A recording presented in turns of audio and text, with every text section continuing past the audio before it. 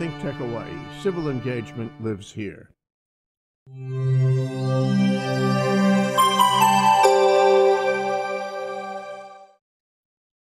Oh boy, you're really in store for this one.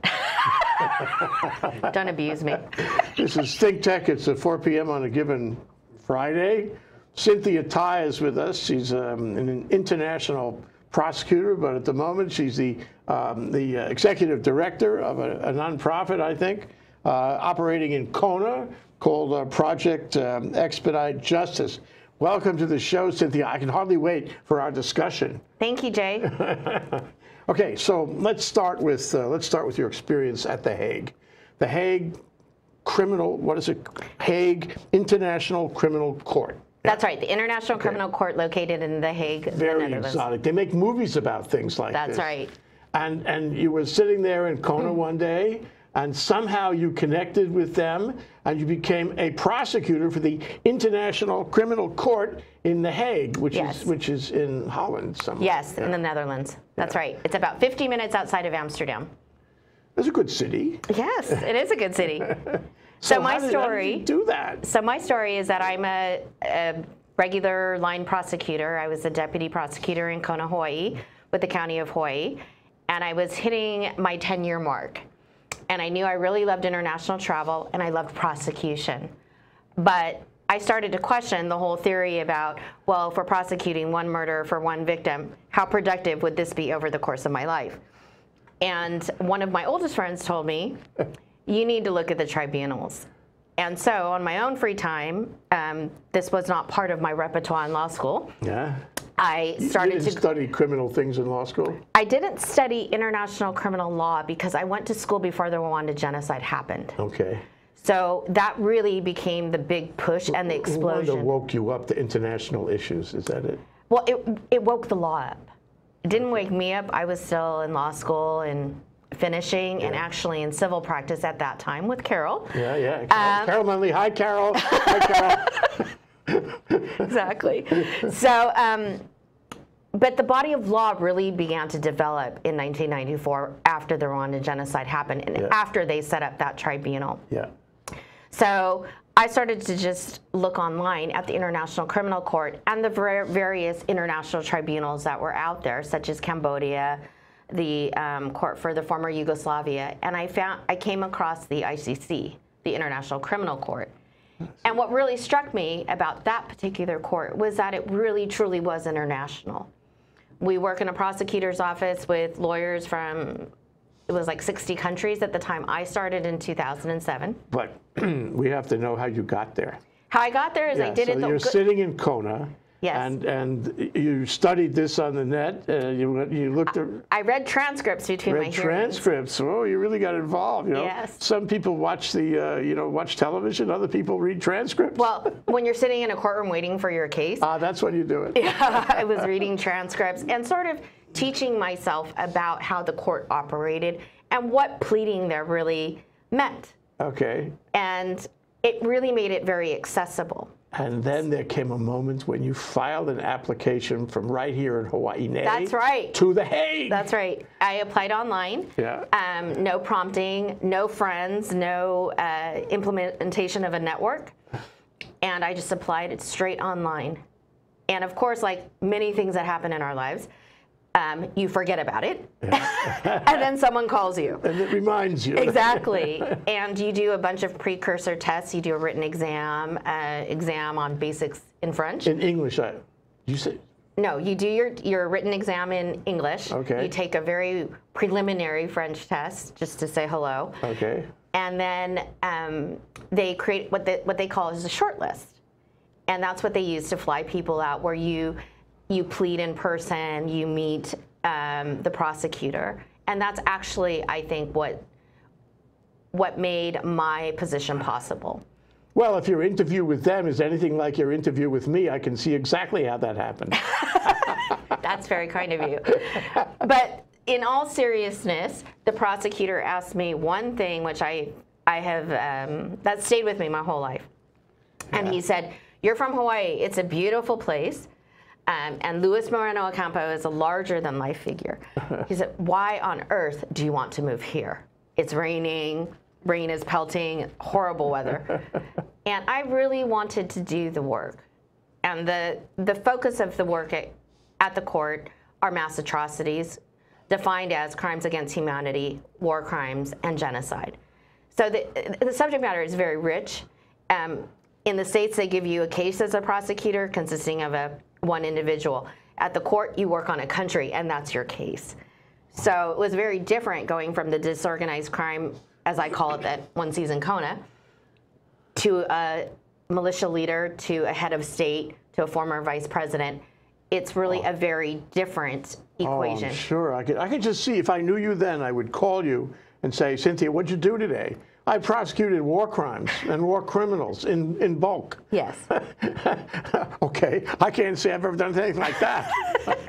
But you do other things. How was it, though? What kind of experience did you have over there? Oh, it's very rich. I have to say that I've never worked harder in my life. It's very complicated in a way that, you know, in the U.S., as a prosecutor, there's minimal oversight. You try your case as you see fit. And in the international sphere, there's a diplomacy aspect because we need cooperation from states to conduct investigations. Yeah.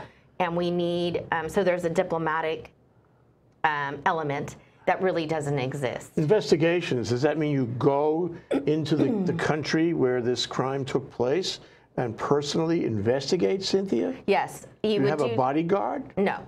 There's a security unit that exists, and of course there's a standard witness protection regime that is in place. And oftentimes, Jay, it's not simply possible to go and visit the scene for those same reasons. You might choose to operate in a country that's within the region, let's say. And so your witnesses aren't exposed and the investigation can be done safely. Now, the interesting question that has come up in many of my cases is, where does the trial occur? The court is seated in The Hague, so that's Which is a very old building, right? Brand new, actually. Brand new. They just got a new building. Okay. With a new budget. Good that it has a budget. Yes. So the question is always, do we have the trial in The Hague, or do we have it in situ, you know, in the country? Yeah. And so that was always a very interesting issue. You mean it could be one or the other? That's right. Ah. And how do you protect people? How do you protect your transcripts? How do you protect your equipment? And all of these logistical things that we simply have the luxury of not thinking about here in Hawaii. Yeah. Yeah. Ooh. So let me go back a little bit. Of course. The investigation is everything. And just a few days ago, we had Tai Beck, who's a professor at UH Law School, specializes in human rights and more specifically in enforced disappearance. And he talked about, and he works for the UN, he works for human rights, specifically a work group about enforced disappearance, and they investigate. He goes to Europe and they investigate these cases. And you were saying before the show that the quality of the investigation is so important. You've got to follow certain protocols. What are those protocols? What's a good investigation? What's a bad one? Well, I'll give you a really simple concept. So in the U.S., we talk a lot, at least in criminal cases, about chain of custody and about the authenticity, basically, of our evidence. You would agree, correct? Yeah. So that's something that a documenter that works in the field wouldn't necessarily know. They're investigating a crime. Sure, they'll take down a statement. We like it organized in a certain manner. We also like to make sure that the witnesses' psychosocial care is attended to before we speak to them, that they are fit for purpose, as we say, and then we extract the information. We also follow a very strict regime of chain of custody for anything that we might gather.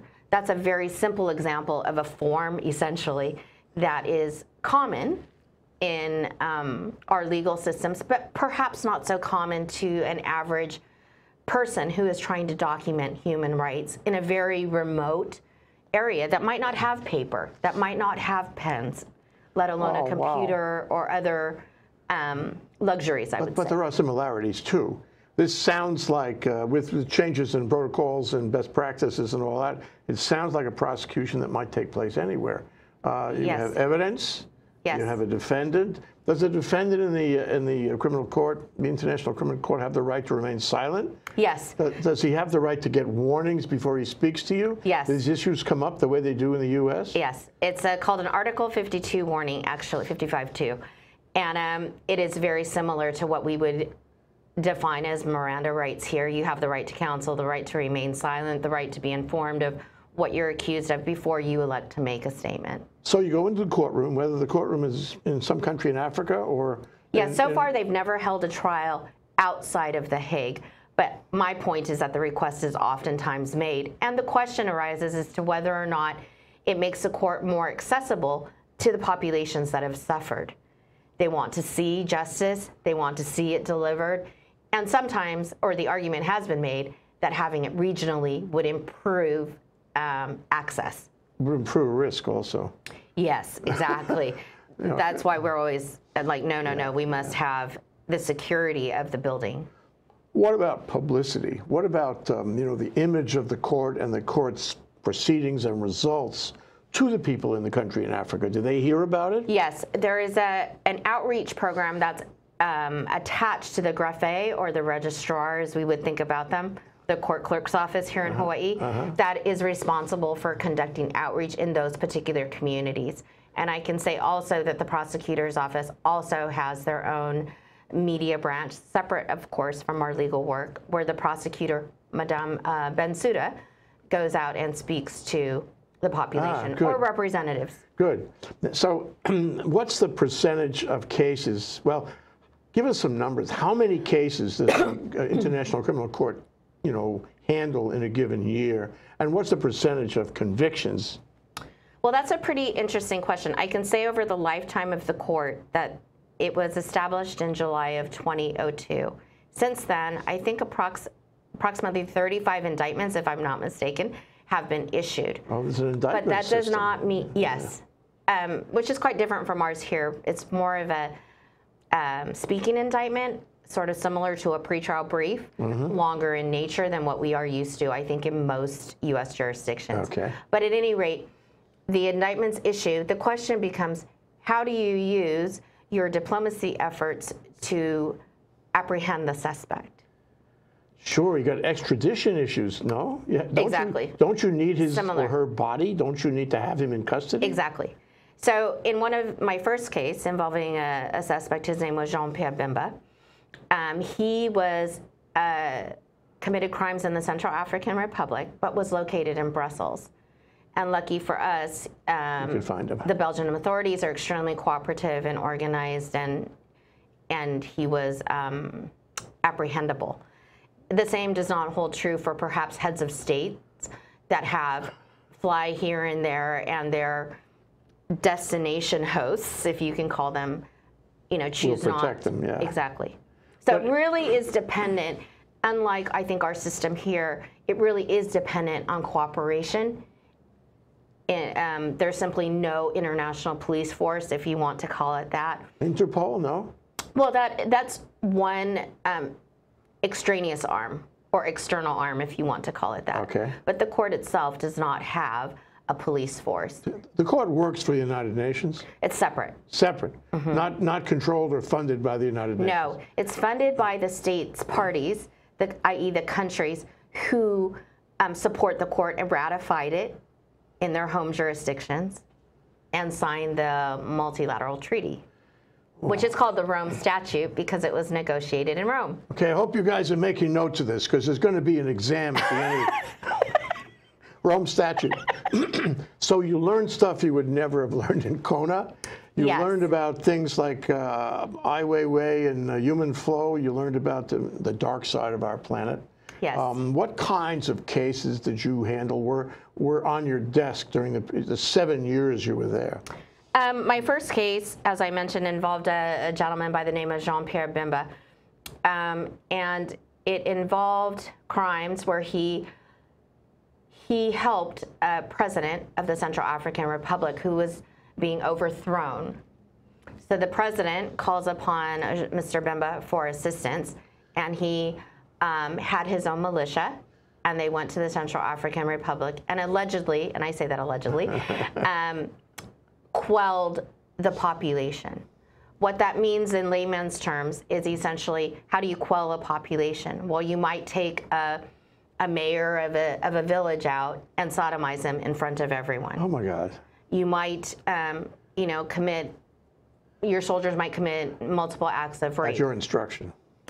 Your instruction, your order, your failure to punish, depending on if you're looking at command responsibility. But I must say that I worked on the pretrial part of the case and constructing it, sort of centralizing the topic as rape as a weapon of war, if you will. Oh. Oh. It did go to trial, and I believe several months ago the conviction in the case in chief was overturned. Oh, no. It was overturned. By yes. an appellate court somewhere. Yes. So there's an appellate court in the International Criminal There is, Court. that's right. And it's also in The Hague. Yes. And however, there was a case that followed that afterwards, and it was called an Article 70 case, or what we commonly refer to in the U.S. as an obstruction of justice. That can mean you tampered. We have that in the U.S. Yeah, a bit of witness tampering. I can cite you examples, but I'm sure you not can. here, not now. I'm sure you can. So Mr. Bimba's Article 70, his tampering case, remains solid. It is pending appeal. Everything is appealed. Everything. Oh, this happens regularly in cases in The Hague. Yeah. Yes. Every issue is possibly appealed, is appealed. It's very paper dense, as I would say. Yeah, yeah. Yeah. And the defense is well funded usually. Yes. By governments and the like. Well, they are funded by either, just like it is here, we have an office that provides for representation should you have inadequate resources. So that is an option that's available. They are always provided with a defense, or they can bring in their own at their own expense, of course, just like it is here. So it goes to the appellate court on some evidentiary issue, or what happened in the case you were talking about? What was the point of reversal? The point of reversal was actually that they found the weight of the evidence as assessed by the trial bench. We plead to 3 judges. Wow, the weight of the evidence. Yeah, that they disagreed with that. That's a very simple way of putting it, but that's basically what it boils down to. Sounds very European to me. The weight of the evidence. That doesn't usually happen in the U.S. You allow the trier of fact to have his day. That's right. Her day. That's right. And we leave it to the trier of fact in the U.S. to assess the credibility of the witness, the manner in which they speak, the delivery, if you will, of the information. Now, had he been convicted? Well, he was convicted. Oh, thank you. Had the conviction stuck? Okay. Now he had been apprehended, right? Right. By the European authorities. By the Belgian authorities. By the Belgian authorities. And he appealed there. Presumably he was in jail rather than on a bail bond arrangement. That's right. He was in Scheveningen. That's our jail. Scheveningen. Scheveningen, which is what, The Hague's jail? It's actually, you're right. I love this. It's you have a jail. It's a Dutch jail. A Dutch jail. That rents space to the tribunals. Be it the Special Tribunal for Lebanon, be it the International Criminal Court. Incredible, yeah. And they're housed there for their pretrial detention. Had his conviction stuck, this guy, this first case you talked about, right? What would have happened? And he had been awarded a term of imprisonment of 18 years, I believe. 18 years. Oh, that's the way it came out. Yeah. Yeah. Where would he have been imprisoned? Well, that's a really interesting question because it's generally outsourced. So what happens a lot of times is people will negotiate for, I wish to serve my sentence in X country. Near the country club. Yeah, whoever has the best conditions. So there are particular destinations that people will pick. As a prosecution, or as a member of the prosecution team, we don't participate in that. But it is a very interesting question that I'm oftentimes asked. Yeah. I would also like to add that the court does not adhere to a death penalty. We have a maximum cap, despite the horrific nature of the crimes, of 30 years. Well, in 30 years, you usually figure somebody, gets straight somehow. But you've seen cases that are really horrendous, horrific war crimes, kinds of mass murder cases. Or crimes against humanity. They're basically the same. And that's where they would go. They would go to that court. Yeah. Yes, they would go under certain circumstances. the jurisdiction of the court is largely temporal, it's personal, and it's largely dictated by the countries who ratified the Rome Statute and ratified it in their home jurisdiction. So a common question that I'm asked is, well, what about Syria? And the simple fact is that the court does not have jurisdiction over Syria. Because? Because the UN security, because it's not a state party, they did not sign the treaty, and the only door that's available to them is the UN Security Council. And if you reflect on the composition... It's fairly political, isn't it? Exactly. Yeah. And divided interests, I might add. Yeah. So you're going to get some people who push for a referral and others that don't. Historically, the UN Security Council referred the case of Sudan's President al-Bashir and referred the case, you might remember, Gaddafi from Libya. How could I forget? Exactly, exactly. So they referred those two cases. Unfortunately, Monsieur Gaddafi...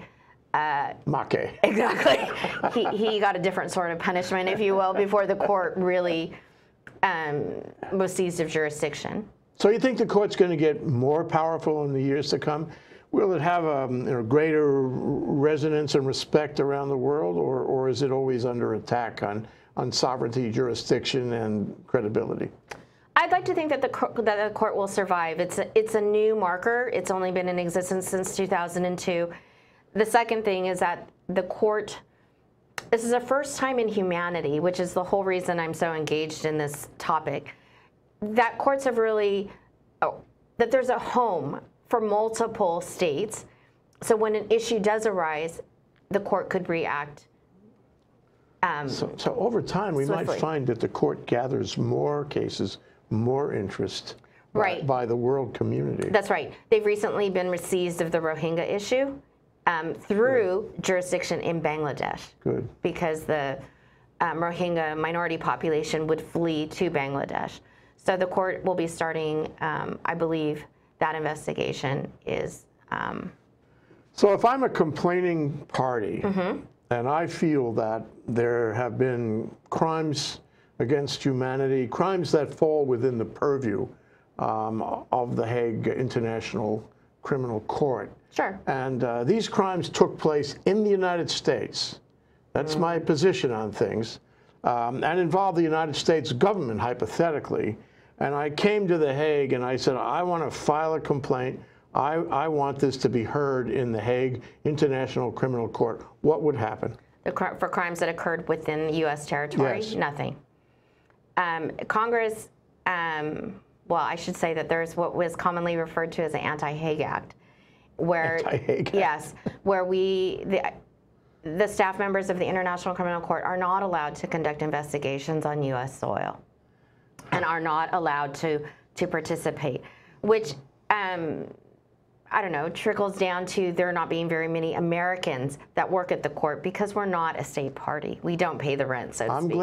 I'm glad you got into that position. I'm glad you had your 7 years. There's something biblical about 7 years. And I hope, truly hope, that you will either come back and talk to us some more about it, or that you will write it up in some way if you haven't already, so we can all, have that experience through your eyes. Can you do that, Cynthia? Sure, of course. All right, we're going to take a break. When we come back, we're going to talk about life in the Project Expedited Justice in Kona, Hawaii. Same person. We'll be right back.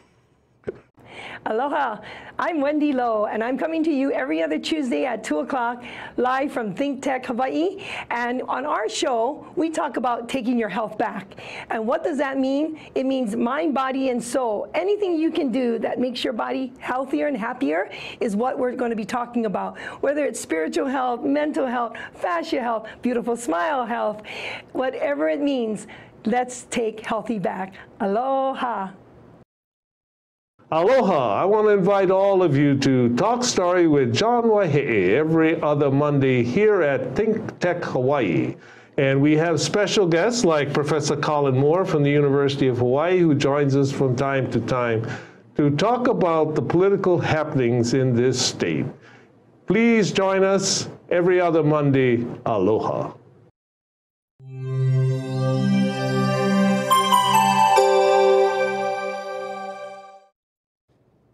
Wow, we are having a smoking good time here today. We are. Life in the Law with Cynthia Tai, a lawyer, a prosecutor, a European prosecutor, if you will, for the Hague International Criminal Court. And now back home to Kona yet again. Yes. So you come back to Kona and you are fully aware on human rights and right and wrong, a fully matured moral person. Not everybody has this level of awareness, and you do because of your experiences.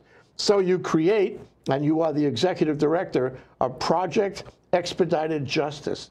Yes. And we're going to try to find the parallels between Chapter 1 in The Hague and Chapter 2 back in Kona. That's fair. Tell us. So I will tell you, I reflected a lot about my experience at the International Criminal Court and really how could we do things better so that we could have more contemporary evidence collection by civil society members in each of these areas. Many times they collect things and we just can't use them. So really, my effort is to make the cases stronger, to provide more evidence on our issues. So it's an investigatory organization. It's investigatory, but also what we try to do is we file legal briefs. We do, I'll give you an example. Like amicus briefs like that? No. So what we do is we do what we call jurisdictional mapping. So if I'm a particular country, what treaties did I sign? What courts could I possibly go to if a crime were to occur on this territory? So we look to national courts. What do they have available? You're doing this out of Kona. Yes. Did I get that right? That'll be on the exam too. It's a short exam. Kona, but with consultants just about everywhere, I will say. All right. Yeah, Okay. I can't convince everybody to come to Kona. It's a global effort. It's very much a global effort. And I'm very much the outlier, I have to say, living in Hawaii, but we do run the organization from Kona. Yeah, well, we do have the internet. Yes, we do have the internet. And it's called Project Expedite Justice. Expedite Justice. That's right. .org, like Yes. that. So people could look and they can see that. Yes. And they can see what you're doing and what you're covering. Yeah. Right. So we take very much a victim-centered approach where we do no harm. We're very careful about our victims, and we really try to serve the populations that don't have a voice. So we take a look at the national avenues that might be available. We take a look at the regional mechanisms, which we don't think about so much in the U.S. But the U.S. has not had a statute to bow out either. That's right. They're within your ambit, That's right. and that's the way it is. So, for example, in Africa, we have the AU courts. There's a child court. There's a court for human rights in Banjul, the Gambia. So you might choose to file your petitions there or your communications. So are you going to file it, or are you going to just advise, or are you going to investigate it and write it up somehow? What we do is we are very driven by capacity building. So we're trying to leave the population with a better sense of knowledge, and we assist them with the investigation, and we write the brief. So we are training side by side along with our investigators on the ground many times are often deprived of the opportunity to go to school or to have a law background or to have these luxuries that we oftentimes take for granted here. So this would be in a court in another country. Would it be also in the Hague court? It could be, yes. So we could trigger what we call an Article 15 submission to the International Criminal Court. Which is a complaint. It's a request for them to open investigation. Okay, yeah. okay. And what we are in essence saying is we meet your jurisdictional limits. We've got a crime against humanity here. It occurred someplace where there is jurisdiction, and we map it. We might map that out. You're not the only one, are you? What I mean is there are other Project Expedite Justice organizations elsewhere in the world, are there? They are, but I have to say that it's a very novel and innovative approach. I think what distinguishes Project Expedite Justice, or PEJ, is the fact that all of our consultants have worked at a tribunal. So we're all very... Consultants, you make that sound like they're all over the world, are they? They are. Okay. And they Not all just are. in Kona. No. I am the only representative in Okay, Kona. all right. So we are looking at different, we approach it as a trial lawyer would. How would this be scrutinized by the defense? How is this going to be looked through from the lens of the law, in essence? So interesting, because you were prosecuted before, clearly defined as a prosecutor, both in your first life in Kona. That's right. And then in The Hague. Right. And now you're actually dealing with the same issues, except that you're not a prosecutor, you're a facilitator of some. I'm a facilitator, and I also am a filer, a brief filer, if you will. Yes. We have submitted an expert brief. We've submitted communications in the regional bodies that I just spoke about. Yeah. So how is it going? I mean, are you able to get the information you need through, your resources and collaborators sufficient to go to a court, even in a country where the courts may not be completely above board? And get them to recognize that complaint, get them to act on it? Well, oftentimes, Jay, in these countries, the national efforts might be considered futile, and that's actually the legal standard that's applied. So, for example, it's just simply not productive to file a complaint because they might discriminate against all women, for example. Yeah. And if not going to help anybody. Exactly. So that's kind of your jurisdictional hurdle, and you plead that. You say that, if I were to file in this national jurisdiction, it would be futile. So then where do you go when that happens? Regional, international. You might also consider, which I think is actually the next set, if you will, or the next set of waves, corporate malfeasance. So you might look at who's funding these, who's making the bombs, who's making the missiles. Ooh. Yeah, it gets Why very... am I thinking of Yemen? Never mind. Exactly. So that's a different, a very creative and innovative way of looking at the business of war. Okay, XYZ Company is an Italian company, and they make bombs, really awful, destructive bombs that are used in Yemen.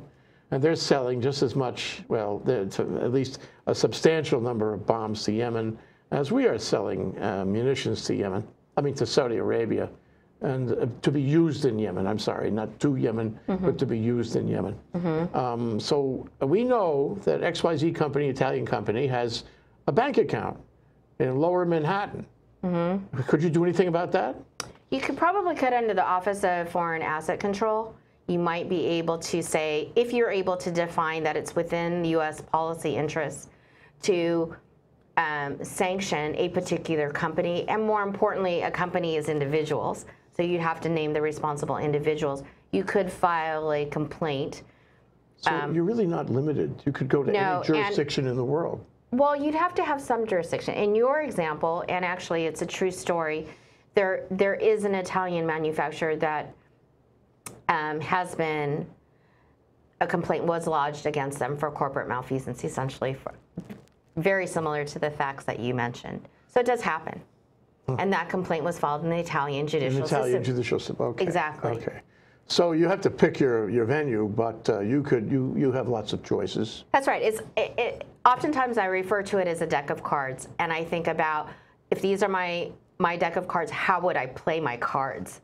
So could I go to a national jurisdiction? Could I go to a regional mechanism? Could I go to an international, the International Criminal Court?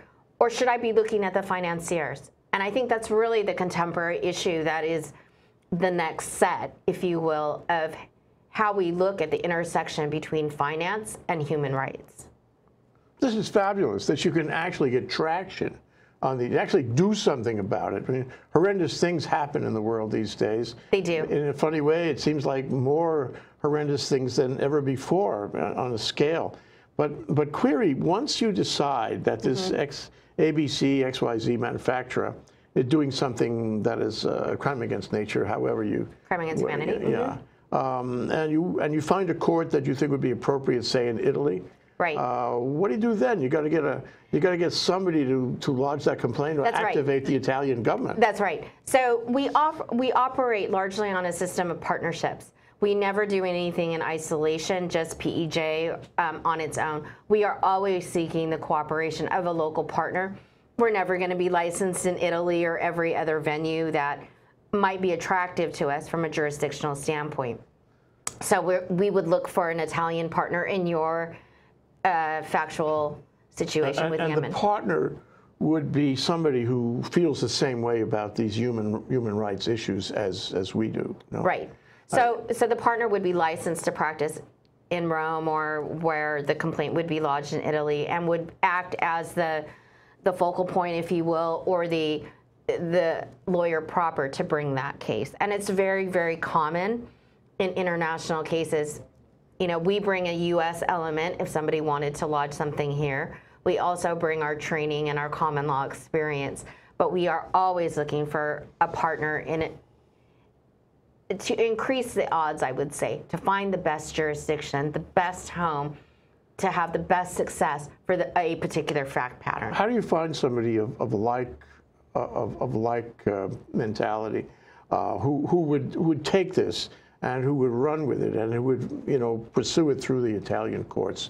How do you find that person? It's actually not as hard as one would think. There are federations, if you will. The FIDH is a French-based organization, but with partners all over the world.